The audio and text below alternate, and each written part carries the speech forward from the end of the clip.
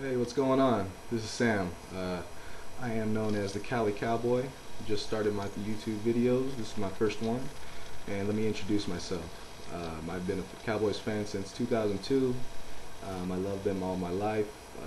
I used to live in Texas, but I also live in California. Born and raised California, also raised in Texas because of issues with the family.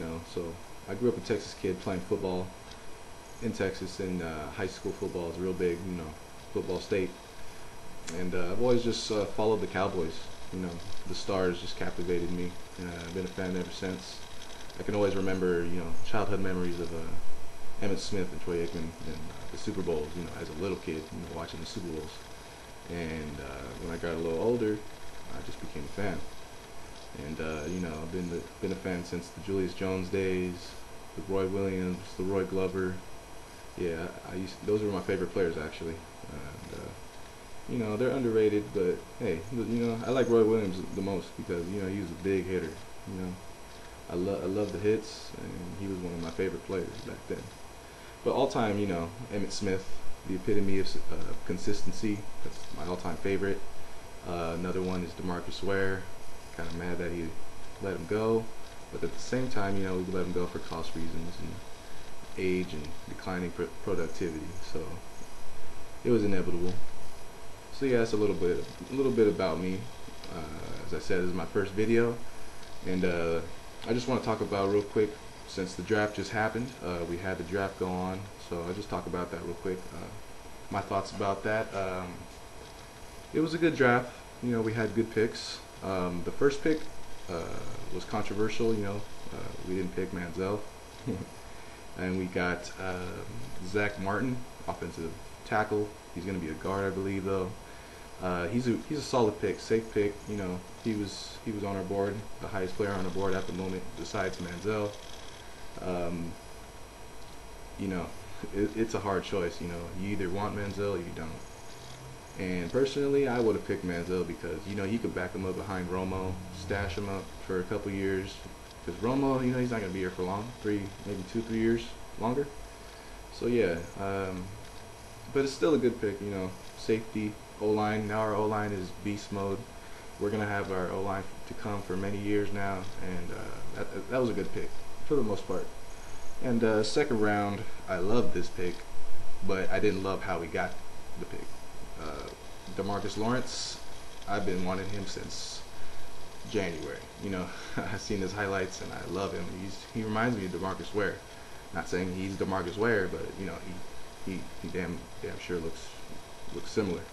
So I love that pick. Didn't like how we traded a second and a third for that. Maybe a second and a fourth we could have did it for that. That's the problem that the Cowboys have, is they just trade whatever. They need to get better at using their picks better. Not just giving up the first offer. I'm not sure what they're doing, but they need to fix that up real quick for next year's draft. And yeah, I love that pick. The next one was in the fourth round, Anthony Hitchens. I don't know about that one. That one was suspect. I'm not sure if he's going to contribute right away. He might be a special teams, but other than that, he's a solid tackler. He's fundamentally sound.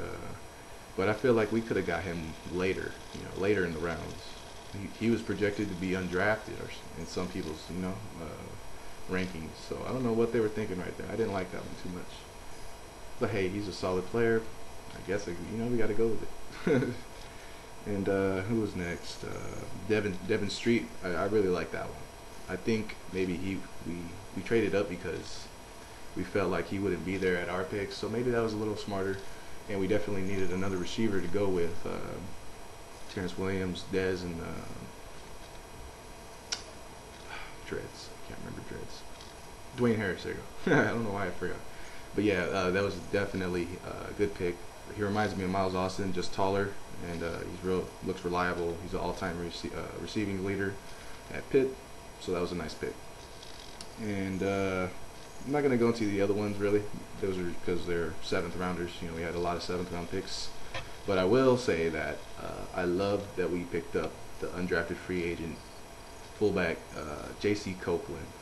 I was looking at him. I was hoping and praying that they got him, and I'm happy because that's something Demarco Murray needs. He needs that lead blocker. You know, in his rookie year, he had Tony Fiametta blocking for him, and that was his best year. Maybe he'll get back to that with now we got a monster 270-pound fullback. He's pretty quick too. He can run and catch the ball too. So you know, I'm optimistic about that. I hope he makes the team. And yeah, that's just one bright spot I thought. That was awesome. Yeah, so that was the draft. Overall grade, I have to say a B minus. You know, it's probably a B plus in the picks that we got, but like a C plus in the way we got them. You know, trading and all that. Not getting as much value for each pick that we could. So yeah, overall I love the draft. You know, we've been doing good in the draft for the past years, so I'm pretty optimistic. And you'll notice in the upcoming videos, I'm an optimistic fan. I'm not very pessimistic. I always love to have positive vibes instead of the negative ones, like the negative Cowboy fans. Like, oh, you know, yeah, all that. But yeah, thanks for watching. Be sure to subscribe. I'm gonna have plenty more videos to come for hopefully every week, being it's the off season. And yeah, look forward to making more videos, and go ahead and subscribe and like this video and subscribe to my channel. Alright, and you guys have a good day.